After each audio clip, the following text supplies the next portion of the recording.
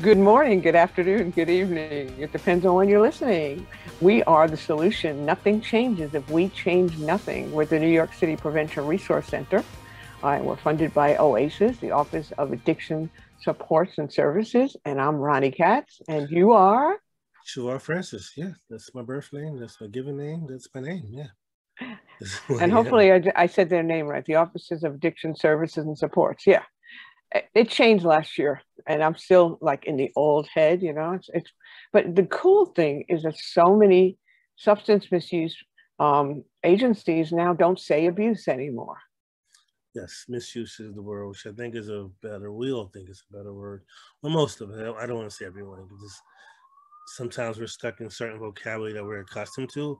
Mm-hmm. It's okay to change your vocabulary and understand the use of new words and why they're being used. It's like, yep, it's misuse. It's not abuse. You know, do you understand the definition of abuse? Misuse, I think, is an important part. Well, removing the stigma is so important, and there's already so much stigma around substance use and addiction. And you know, it's as a person in long-term recovery, I've experienced that in so many realms, even on a professional realm, trying to find a building to start a recovery center in Portland, Maine, and having a prospective landlord say to me, I don't want those people here. And me looking at him and saying, oh, you mean people like me? And seeing his face just fall. But, you know, stigma is such a poisonous, toxic emotion. If I want to even call it emotion, a label. What do we call stigma? It's so horrible. I don't know. I mean, and I always talk about, that's the one word that growing up we heard. I mean, me as a black man, as a teen, I heard the word stigma. I heard the word stereotype a lot. And being targeted because of the color of my skin, because of where I grew up. Like the one thing, you know, or, oh, you speak so well. I'm like, what does that mean? Right. You don't sound black. I don't sound like, what is that? I don't understand what have you met other black people? Like, I know what that means. Like, oh, you don't look gay. Like, what is it? Like, what does that mean? Right. Because you can't identify, like that adage, don't judge a book by its cover. You got to open the book and read the pages. You have to get to know the individual. And even if, so what, the person has a different skin tone to you. So what, the person that, you know, loves someone of the same sex. So what? Someone has a different religion than you. So what? The point is to get to know and understand. And I'm not saying so what to put the individuals down. I'm saying like it shouldn't affect your livelihood. It shouldn't stop you from being who you are, stop you from understanding that everyone here is a human. Exactly. But I mean, we as a society are so quick to put labels on people. When I used to work in the schools, and I would be getting a new student to work with, I would say, don't tell me. I don't want to know much about them because I don't want them to be labeled when they come to me. I want to get to know them for who they are. Because so often a student will get in trouble in the school system, and that follows them throughout their career in school. And they're labeled. That stigma is attached to them. It's even the positive labeling sometimes is tricky. You know, when we tell kids, oh, you're smart, what does that mean? You have to attach a definition to, you know, behind it. Me being a dad, like I praise my kids all the time, but I also tell them why I praise them because those words sometimes lose value. So you can say to your son, daughter, whomever, oh my God, you're such a bright person. What do you mean? I look yellow? What that means? Explain to me what do you mean by being bright? You're so smart today. What about yesterday? You know, it's true. I never thought of it like that. But the words we say have so much power. Absolutely. So, I mean, we have to be, you know, I had one of my former staff, she passed away, and I said something to her. What did I say to her? Same thing about how I told her like she's a strong individual, like very strong. And it's like we had a personal relationship. Like she actually shared with me. She kind of said she was upset by me telling her that, and I'm like, why? She said because everyone keeps telling me I'm strong. Because she was had like a few months to live, what have you, and then people kept saying she's strong, and she didn't understand why they were saying she's strong. So I'm glad she told me how she felt. So I explained to her why I felt that she was strong. So she actually said to me, thank you, because you're the one person that took the time to say, all right, you know, I'm going to say, Mariah, you're strong because of this, because it's not only about the fact that you are, you know, fighting, you know, this disease, what have you. It's the fact that you're in school, you're doing all these other things. Because she said people kept focusing on her sickness, her illness. She's like, dude, I do other things. Like, let me live and be myself. I'm like, I said, you know me very well. I'm about letting you be you. Like, you know, I'm here for you and whatever you need. And she said, that's why I told you. It bothered me because I know you would tell me what I need to hear. Well, you are definitely someone who always speaks truth, and that's one of the things I love about you. Thank you. But before I forget too, it's June 2nd. Happy Pride. Yes. Happy Pride. It's Pride Month. Yes. Happy Pride Month. So any plans? I know the city's open. Like, what does that look like? I know we're doing some posts for NYC Pop. We have some posts this week and so forth. But as far as the entire month, but any plans, any, you know, events? Not for me, okay. But it never. I mean, years ago we used to go to Pride in Portland, Maine, because we used to be vendors there, and one year I played music there. But for me, it's enjoying the life that I can now have, the fact that I can be married and I can get many of the same things that people who are heterosexual get, even though there's a lot of things we still can't get because marriage does not equal equity. But just being able to stay home and spend a life with my spouse and know that it's legal and we wait a long time for that to happen, that for me is celebrating Pride. Just enjoying the everyday stuff. I think it's great that every individual is able to find someone they love, no matter who they are, and you know, and have the ability to be married. Like if you love the person, like, why can't you be with that person? Why can't you marry that person? If that's the choice you want to be, because marriage isn't for everyone. But if the person wants to spend, if they want to spend the rest of their lives, like, how, again, back to my point earlier, how does that bother you? How does that impact who you are? You don't have to live with them. You know, you don't have to live with me. You don't have to live around, like, you know, dude. Well, if you're against gay marriage, then don't marry somebody gay. Yeah. like Ryan didn't ask you to marry. Like, dude, like, let people be. Let them be humans. And I say that over and over, man. Like, you shouldn't be, you know, held accountable because of what you want to do with your life. Unless it's the only time I kind of say something is when it's a detriment to who's around you and yourself. But it's like, I'm not gonna put you down because it's detriment. I'm like, how can I uplift you? How can I say, you know what, this is gonna hurt, if not you, someone else. You know, and if that's the path you want to take, like, just be mindful of, you know, the repercussions. Because repercussions also comes from happiness. I want to be very clear. I want to be clear on that also. Repercussions doesn't only come from doing bad things. It comes from doing, well, quote unquote bad things. It comes from doing quote unquote good things. So, you know, there's always going to be repercussions in some shape or form. And how do you deal with it? How do you accept it? You know, because like I said, happiness, people are upset that you're happy. Like, people are upset that you're married and happy, Ronnie. Like, you know what? It's their problem. Exactly. But I hate to do this to you. Yeah, but we have someone knocking on our door. It happens. So let's let them in. I hear our doorbell, and our guest is arriving. It's usually when Chevar is speaking. Absolutely, that's the thing. I'm used to it. Hi. Hi, Steve. Hi. Good afternoon. How are you? Good. How are you doing? Just fine, thanks. Doing well. It's always good to see you and see the smile on your face. Okay. Well, you know, and one of the nice things about retirement is it becomes a lot easier to smile when you don't have to worry about getting on a commuter train and heading into the office every morning anymore. Hi. Yeah, we're about to experience that again pretty soon. So, but before we get into that, welcome to The Solution. Nothing changes if we change nothing. And if maybe you could take a moment to introduce yourself and tell our listeners and our viewers who you are and, you know, what you do. Sure. Okay. I'm Steve Rabinowitz. Live in White Plains, New York. And Worked for the what's now the New York State Office of Addiction Services and Supports for 30 years. It went through several name changes during my tenure. The last 12 years I was there, I served as the Director of Downstate Field Operations, overseeing funding and program services for New York City and Long Island. I was happily able to retire from that position after my 30 years in the end of 2016. And since then, I've been working as an addiction services consultant and as an advocate in the around areas of drug policy and so forth. So gotten to enter into a whole new phase of my life. Which is wonderful. I mean, you worked a lot of years in that field, and you deserve to be able to do what you're doing now.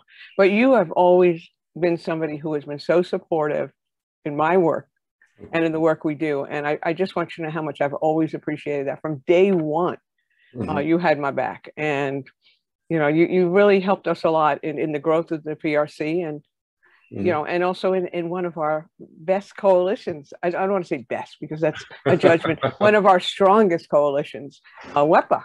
Yes. Because of you, we connected with them.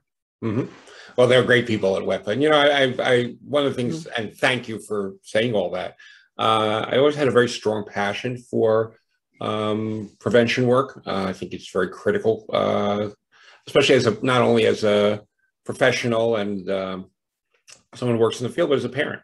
You know, I was fortunate enough to raise two children who have done very well and had very few issues with. But, you know, I saw other kids falling by the wayside. Same thing of my own generation. You know, I grew up in the late 60s and early 70s and, you know, lost friends along the way.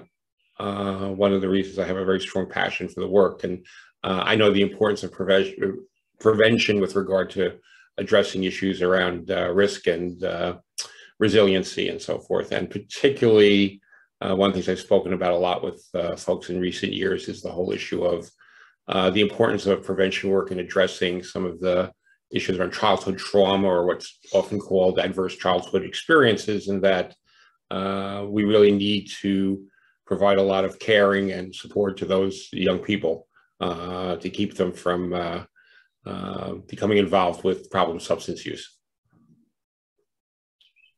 Yeah, I mean, that's such a great point too. You know, I remember when we started looking at the trauma, and now, of course, it's the buzzword. And Chevar and I always have a really interesting conversation about that because, you know, in this field, there's always a lot of terms and buzzwords, and we didn't define that until really recent years, the last, I guess, decade and maybe 15 years or so. But I would like to hear Chevar's story about what trauma meant growing up in Harlem.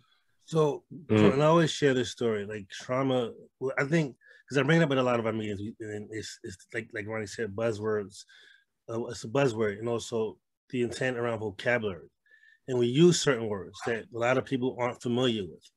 And a word like trauma was something I wasn't particularly familiar with growing up as a child. And when, I mean, in a sense of any type of mental capacity or something that affected me adversely in my neighborhood. And I heard the word trauma is when I went to the emergency room. You know, blunt force trauma, you know, trauma to the leg. Like that word wasn't, you know, given to us, you know, well, at least to me as a child, explained to me. You know, the other word that we always use is stigma. That's the word I did know, because it's connected to stereotype, it's connected to judgment.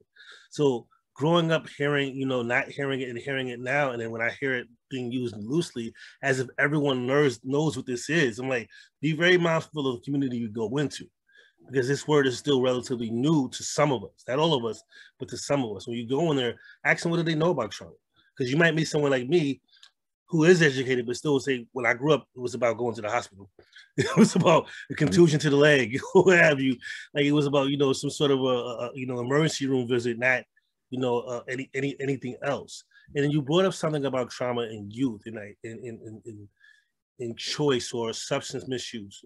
And I want to hear what, like, in a world, I don't want to say perfect world, because perfect is it's not a thing. What would be an ideal situation or that you can share with providers or parents or families to help with young people who may be learning about trauma, families who are learning about trauma, or may approach trauma some way down the line.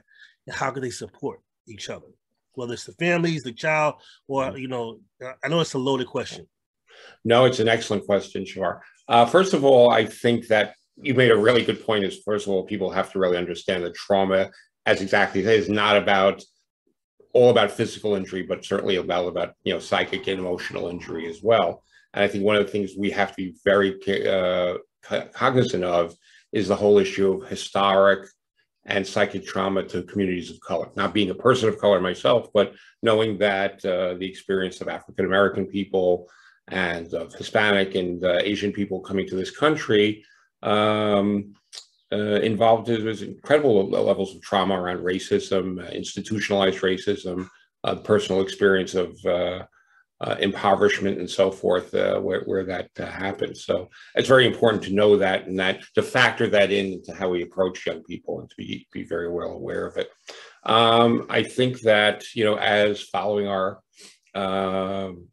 current prevention model, one of the things we want to look at is of course, to examine and understand and help the young person to feel comfortable with speaking about how they experienced the trauma and what it meant to them, and also to offer them the kind of support and build on their strengths and look at the degrees of resiliency. We know we see some young people who can go through hell and back, and they come out quite well, and they do amazing things. Some young people are much more affected by it, and we have to know each child and offer them the type of individual support and programming, the things that will help them build on that resiliency. You know, rewards for doing pro-social behaviors in their school or their communities, support and recognition of their autonomy and individuality, I think, is also critical. Not to lump them in and you say, well, all kids do this, all kids that. No, this child does this child does that. And I remember I had conversations with folks about, let's say all kids, in high school drink, or all kids do this. I'd say, no, some do, many do, and they ultimately come out fine. But there are many who don't too. And we have to be, it's not automatic just because one is in a situation that one reacts to it one way or another. So it's being aware of the young person's and respecting the young person's individuality, as well as offering them the kind of supports and services that they need to grow up and live a healthy and happy life as adults.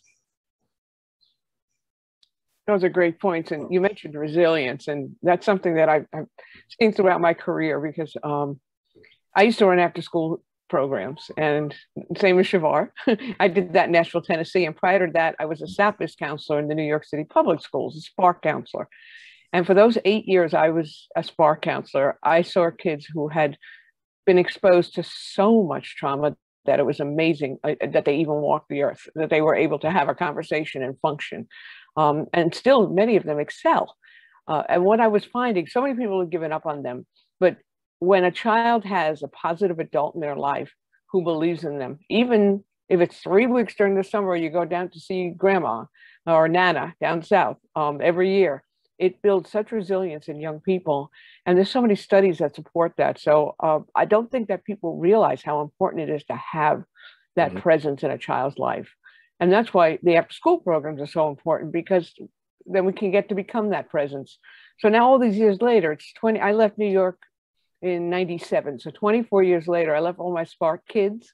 Some of them are grandparents, young grandparents, but most of them made it.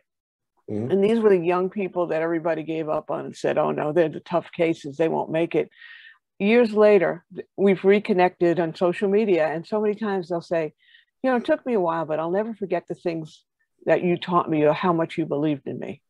And, Chevar and I talk about this stuff all the time, how we never realize, and that's why prevention can be so thankless at times, because we don't see the results right away. It's not like you're in treatment that you can have a treatment plan and you can have real measurable results. In prevention, it could take decades, but I've seen it. I have the evidence, and it's just so compelling and so fulfilling. And that's what gives me my passion in this field. Yeah, you're absolutely right, Ronnie. And, one of the issues that you just pointed to is that, we live in a world where more and more we want to look at things like outcome measures and efficacy and so forth. And that's very reasonable because we're looking at public funds and how they're spent and how those resources are utilized. And certainly it's challenging enough in a treatment environment where you have people in front of you because it's difficult to measure how folks may be doing 3 years, 5 years, 10 years down the road after an episode of intervention or treatment. It becomes even more difficult with prevention. You can look at things like how well the young people who received the services responded to them. Did they seem to gain knowledge and gain understanding? And that's a good measure in and of itself. But you're absolutely right that the true proof of the pudding is what happens to them 10 and 20 years down the road, and that's a very challenging issue to measure. But what we can look at is also the impact that the prevention work has on communities as a whole, and do we see the strengths being built in those communities and the institutions and resources being built to help support young people along the way. How can we help? Because I'm listening and all that. This is a general question. Within having young people or people who are in adverse communities understand that they might be dealing with trauma. Because growing up, again, back to what I was saying earlier, we don't know that we're dealing with trauma. We just know that that's the situation that we're living in. Not having food. That happens, because my neighbor dealt with it. My friend dealt with it. Not having clean clothes, or not having a job, or not having, or police stopping you. Every kid, I'm one of those kids who had the story of at the age of 16. I pray this is happening to my son. I pray. At the age of 16, being stopped by cops with guns drawn on me. I don't want that to happen. That's trauma. That is and again, I didn't know that's trauma. I just knew at 16 that was going to happen to me. Right. That's how do we help with that? How do we, help define that and help get through that? Because some of us think that's just the way of life. Mm-hmm. Yeah, and that's that. And you're absolutely right. And that's one of the very unfortunate things is that to what extent, again, and particularly in communities that have been most severely impacted by injustice, is that trauma often becomes normalized, and it becomes accepted as, well, that's just exactly the way of life. My wife and I have been doing some genealogy research, and her particularly, and you come across the stories of our family members who survived the Holocaust and how they dealt with it, and to what extent the violence and hatred around them during that period of time became normalized. And how do you get people, once it's over, how do you get to realize is that, no, what happened to you is not normal, is not what should have happened. It's not normal. And you should never blame yourself for the circumstances that are around you. You're responsible for how you deal with it and how you grow, but you had no control over the things that happened to you.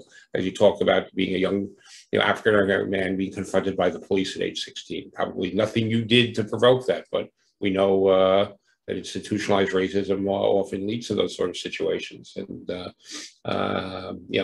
my children fortunately never had to deal with those issues, but had, under different times and different circumstances, they may well have. And, I know that knowing a lot of parents, African-American and Hispanic parents of my generation, that how many of them talk about having to have the talk with their young men and women about how do you deal with the police in those situations, and what do you do, and how potentially dangerous they are. It's hard for me almost to imagine what it would have been like for my kids to have to grow up with that. But thankfully, someone like you, grew up and got to understand it, and now you're doing the work that you do, and that's amazing stuff. So true, very true. And I think when I think about it too, it's just I grew up with the whole thing about the Holocaust too, and my mother didn't even want me to get a Volkswagen when I was in college. She said she was adamant to get to. I got my way. But it broke down a lot. But she didn't even want me to get a German car, and I didn't understand at the time. But then but I suffered a lot of anti-Semitism in my neighborhood growing up, and some really traumatic stuff. But again, I had a really powerful, strong adult in my life, my mom, and she helped me get through it. But I mean, I did follow the road to addiction. So it obviously affected me, as well as genetics, because addiction runs strong in my family. But even today, when I'm watching some of the things that are currently happening in our country, it triggers me. And I get that whole feeling again about, when I'd hear about the Holocaust, or just even watching a movie about it, I feel such a deep pain inside of me. Watching the January 6th insurrection, it just reminded me of all of that, and how dangerous a place this world is for people who are stigmatized, who are labeled. I mean, I always joke when people come to my door, doing what I call door-to-door religion, my wife will say, please be nice. And I'll go to the door and say, hi, I'm a Jewish lesbian in recovery. I don't think we have anything in common. And that usually sends them on their way. Right. But the fact of the matter is that I'm labeled and I am stigmatized in that area. Sure. So when I see this stuff happening, I'm reminded that nothing should be taken for granted. There's still a lot of people who believe that. And we still have a lot of work to do. And it in my case, it empowers me. It makes me want to work harder, and it wants me to spread more good energy and to, develop resilience in people and develop protective factors. We were talking about that this morning with WEPA, how really our work, as much as we want to reduce the risk factors, it happens by increasing the protective factors. Mm-hmm. And, we talked about something called the Positive Tickets Project. And that's something that I did years ago in Portland, Maine, where the community police give young people tickets, and I put quotes around that, for doing something right. When they stumble upon a young person who's doing something positive, they give you're getting a ticket. And usually their eyes bug open and they get the ticket, and it's a voucher for something really fun. So we'd like to see something like that, developed in the Bronx, and begin that healing, because that's the gateway to the relationship between law enforcement and young people. And we certainly do need to do a lot of healing there. So we were talking about that this morning, how important it is to build those protective factors in young people. Right. No, yeah, that sounds like a very interesting way to approach things. The whole question about the role of law enforcement, now is being very hotly debated in our society. Particularly in our own field dealing around addiction services. I happen to be someone who very strongly believes in decriminalization. I think that the whole approach of dealing with substance use disorders by arresting people and locking them up, we've seen it just hasn't worked. We've had 50 years or more of the quote unquote war on drugs. What it's led to is mass incarceration, a terrible impact on communities of color in the society, and so forth. At the same token, there are areas where, the law enforcement can play a very positive role, like that's what you're mentioning. And I think if our law enforcement officers who are part of the community are more engaged with that than worrying about, we're arresting someone because they've got a bag of dope or a dirty syringe in their pocket, it will benefit everybody. I think the police will be able to do their job better. The communities will feel more secure about it, and knowing that the officers are really there to promote public safety and not just to make arrests and make their quotas. But the whole issue of the amount of resources and time that our society spends in the criminal justice system, basically prosecuting people for having, whether you want to call it a disease, a biopsychosocial disorder, whatever term works for you, the issue becomes, how should we best approach it? I think of myself, for instance, a little bit of disclosure. I'm a person with type 2 diabetes, and nobody, comes to my door and says, well, we saw you at the Krispy Kreme donut shop the other day, and we're going to have to take you to jail because you're not taking good care of your illness. And we don't lock people up for doing that. So why are we dealing with substance use disorders any differently than we deal with a whole host of disorders that also have tremendous impact on society in terms of costs and use of resources and so forth? I think, you are a very living example of how recovery is a great thing, and we should be able to get people to move toward recovery because it will benefit their lives and because they know they can live healthier and better rather than be doing it out of because they're fear of negative consequences with the criminal justice system. Okay, Chevar, you look like you had a question. No, I was just gonna say, there's the whole trauma thing. There's trauma within, I believe, within the police force, and I believe there's trauma within, people who are connected to. Because I want to be very clear, all my experiences were not bad with police officers. Mm-hmm. I want to be very clear. Mm-hmm. My very first interaction with the police officer, I was 7 years old. It was an officer named Officer Fox. He was a beat walker. He used to come through our neighborhood and played football with us. We would play football on the side. We're tiny kids. He would throw the football around with us. That was my first experience with an officer. So I want to be very clear. I don't want people like, oh, you don't like cops because of what you went through. It happened, and unfortunately, I'm saying it happened because that's how I'm taught to say it happened. When I shouldn't say it just happened, But again, that was my first experience, and therefore after, the experiences weren't too pleasant. But I think part of it is when you're in a system, and this isn't for all police officers. When you're in a system, you kind of fall into place, and you act accordingly. And this isn't every officer. You act as if, for those of them who do, they act accordingly opposed to what their fears are. Because I actually had a conversation with a police officer. And his explanation was, I'm here to protect myself, first and foremost. So when he said that to me, I was like, oh, okay, so it's not to protect me, it's to protect you. So you're constantly in fear for you. But what are you in fear of? That was my question. But we didn't really get to that point.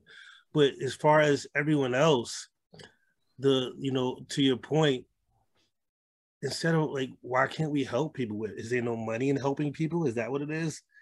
Is there no money in treatment or recovery or prevention?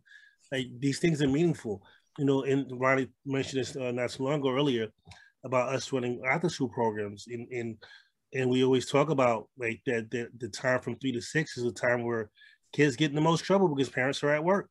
Why take away that's prevention? And Ronnie always tell me, you were doing prevention this entire time. I didn't realize that. I thought I was running after school. But I was doing prevention. I was giving our youth opportunity to take archery, to take cooking, to take painting classes, to take salsa, to learn basketball, to learn Olympic style handball, to learn these different, and these are opportunities that they wouldn't normally get during the school day. And also to Ronnie's point earlier, there's no instant gratitude in that type of work. Even in this type of work, you meet these young people 5, 6, 7, 8, 9, 10 years from later, and like I always laugh, is like they'll have full beards or their parents, and they come up to you and say, "Thank you, Mr. Chevar." You have no clue who they are. Sure. And you can say thank you right back. And you walk away, and you have this mental Rolodex of people that you met in your past. And you're trying to figure out who they are. But you made an impact. I've had parents who came to me who still had my number and text me, said, thank you so much for telling my child this one thing, because they still harp on that one thing you said to them that resonated 12 years later. So, yeah, I'm sorry.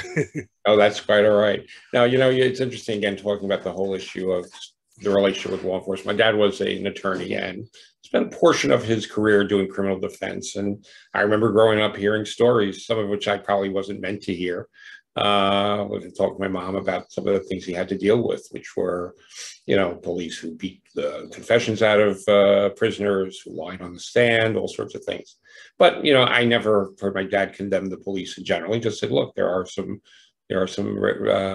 unfortunate individuals who, similar to the officer you were talking about, who think it's their job to protect themselves first, not to protect society.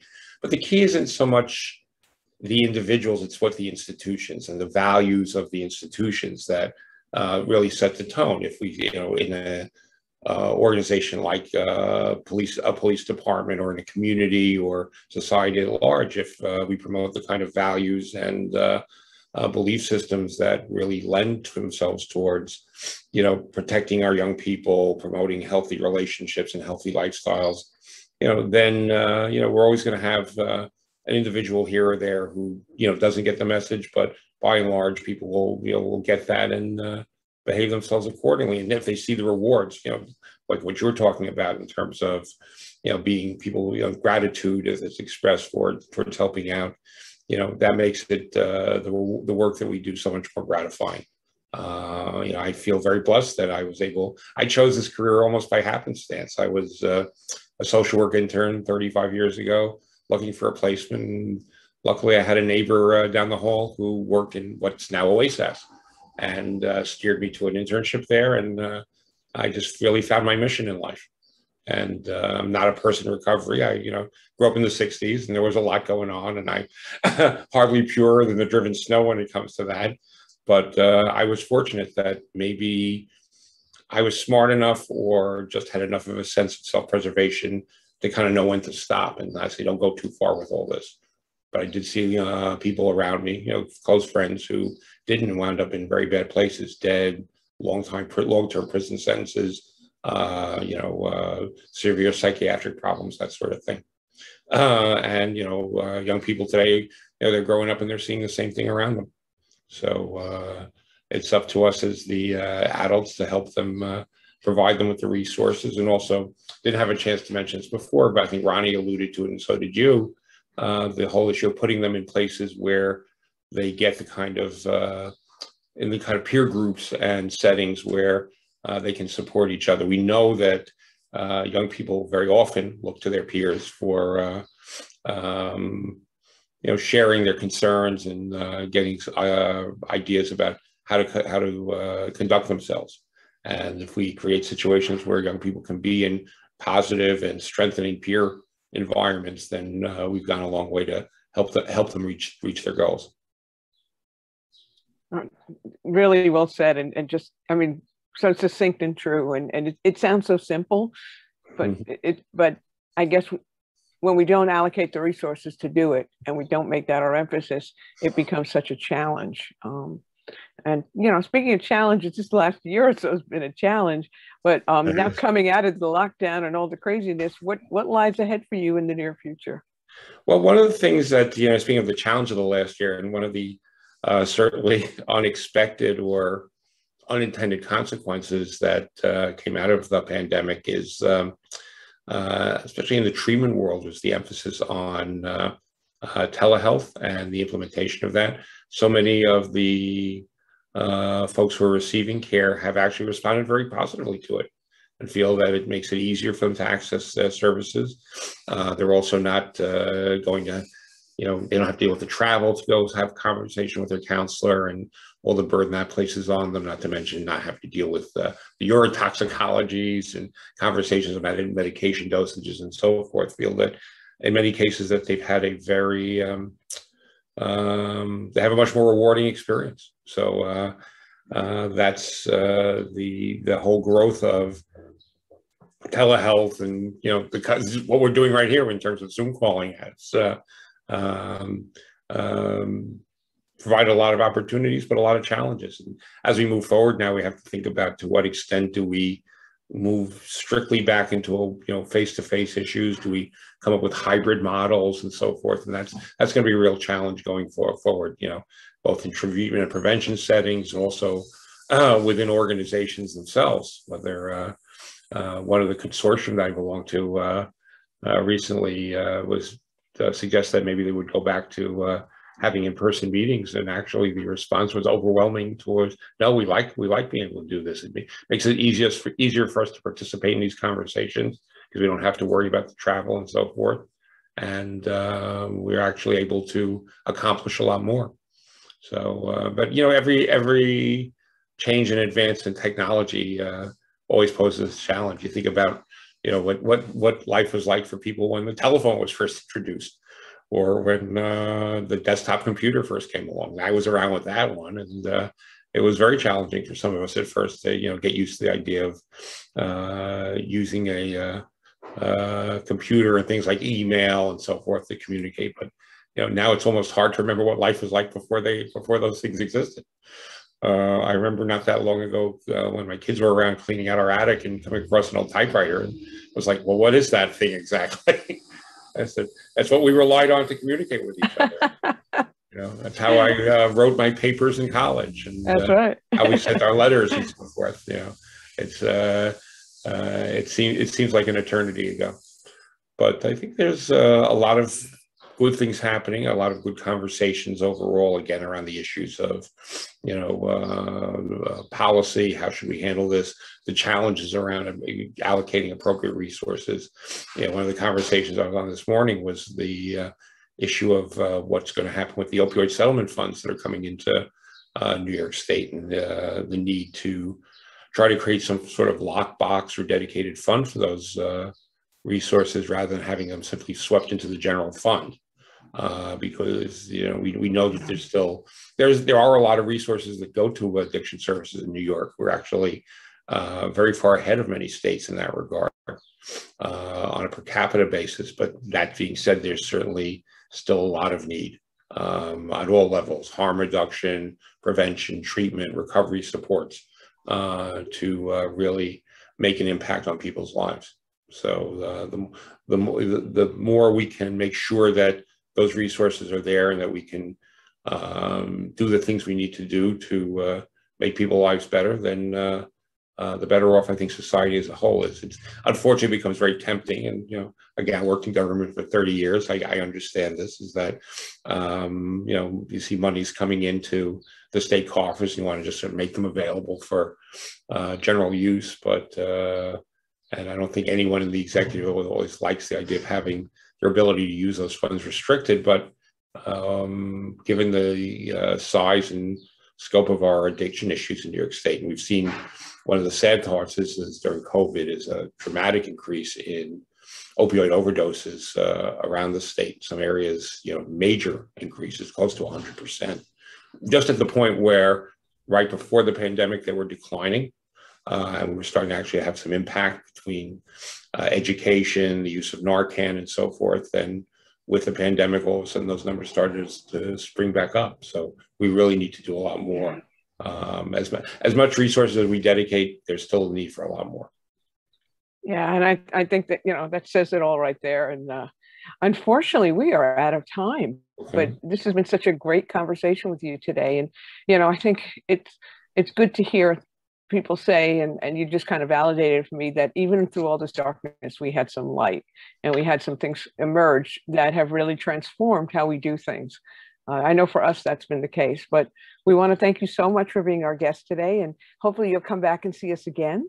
It would be my pleasure. It's always great talking with you and Chevar, and love to share thoughts and ideas and hear the stories that you have to tell. You both have a tremendous amount to contribute, and thank you very much for all the work that you're doing, because it's great work and very important work. Could we ask one last question? By all means. One last question. I was waiting. One last question. Growing up as a young individual, what did you want to be when you get up? When you were a youngster, what did you want to be when you get older? That's a great question. Probably when I was very young, my dad was an attorney. I thought that might be a profession I'd be interested in. It's not uncommon that, boys want to emulate a parent and so forth. Later on, I had a lot of thoughts about going into the academic world. I had a very strong interest in things like cultural anthropology, and I like the idea of being able to think great thoughts and have great intellectual discussions with someone. But somewhere along the line, I realized that I wanted to find a very practical way to put my ideas into practice and to use my skills to help people. And I was very fortunate to have an amazing partner in my wife, Renee, who gave me some guidance along the way and talked to me about ways I could do that through things like social work and so forth. And that led me into the career I wound up with, and I have not an ounce of regret over it. I think it's been a great career, and I look forward to continuing it in my new phase of life. There's still a little bit of bite left in this old dog, so I intend to stay in the fight as long as I can. Go ahead, Chevar. Thank you for asking. No, I was going to say thank you for sharing. That was great. Again, you were a wonderful guest. We want you back. So we can continue this conversation about trauma and a couple of other things. We had a different meeting a couple of weeks ago, which I would like to talk about, but I'll say that for the next episode. That would be great. All right. Well, thank you so much for coming by. And Chevar and I are going to stick around and finish out the show while you're signing off. But we'll see you again soon. That would be my pleasure. Thank you, Ronnie, and thank you, Chevar. It's great seeing you both. Take care, Steve. Be well. Okay. Bye. That was cool. A lot of good stuff. A lot of good stuff, especially around trauma, around youth. And we touched a lot, you know. There's some things I wish we could have got more time to talk about. I just like listening to them talk. I like listening to our guests talk and hear their perspectives on particular things. You know, even him understanding, like, you know, me sharing about what trauma meant to a person like me growing up. Like, it wasn't a real thing unless you went to the hospital. Right. Or an injury. Nothing else. Yeah, I mean, I didn't even know what trauma was growing up, and how much of it I had experienced in my life. And a lot of times we don't want to accept that, right. Because people have looked upon it in the past, at least, as something really negative and kind of impairs who you are. But that's not the case at all. And it's become a lot more accepted, and we're understanding it more and more. But maybe we can do a show, just, you know, one episode devoted to really exploring trauma and its development, as, you know, over the years and in people's lives, and you know, where we are with it today. I agree. Well, thank you everyone. Thank the listeners and the viewers. I know, and it's good to be back, and you know, hopefully we're going to get more on track. I have a feeling next week's the New England Institute of Addiction Studies summer school, but the week after that, hopefully we will be back, and be talking more about Pride and about NYC Pop and all the work we're doing. So this has been the solution. Nothing changes. We change nothing. Don't forget to subscribe. Oh, please don't. And comment, please comment. We'll see you soon.